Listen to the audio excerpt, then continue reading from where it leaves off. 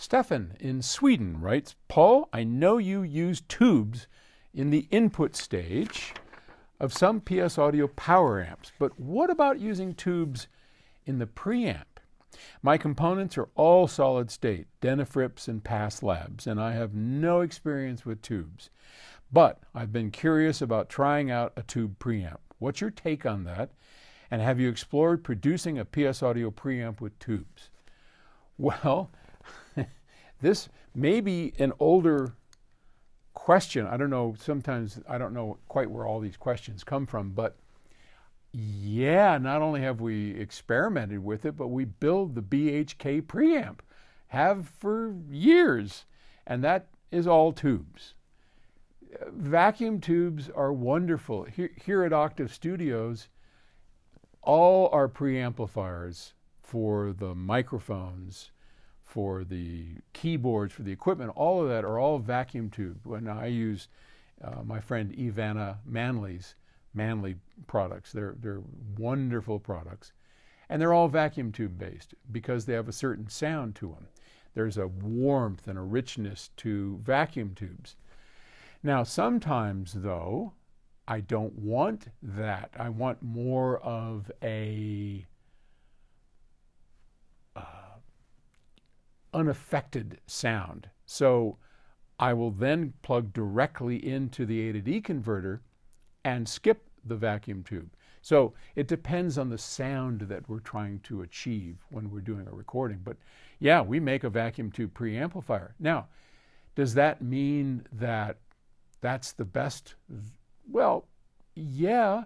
At the time when Bascom designed the BHK preamp with vacuum tubes, at that time, that was as good as it got. Is it the best?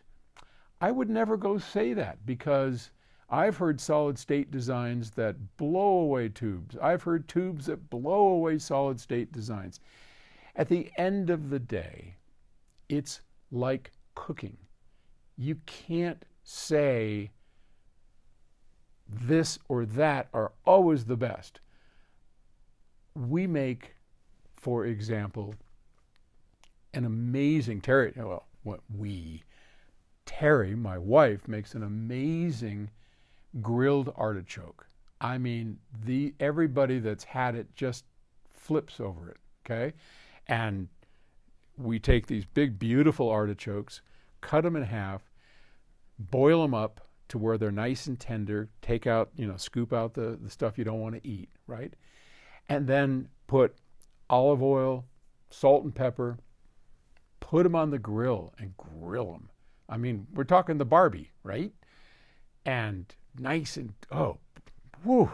And then she makes this lovely chipotle sauce that has some chipotle peppers and a little bit of mayonnaise, a little bit of lime juice, and they are to die for. But that's all in the prep. It's all in the way that she took those artichokes and did that. Now, somebody else can say, I don't like artichokes. Well, maybe you've never had one of these. Maybe every artichoke you've ever tried's been out of a can, or I don't know, but you get the point. It isn't so much about the thing, whether it's a tube or a solid state, it's the execution of the vacuum tube or the solid state. Here's a Steinway piano, fabulous sounding piano, but with me, I can't play the piano. It's not going to sound very good. Put somebody on that can play, it's going to sound like heaven.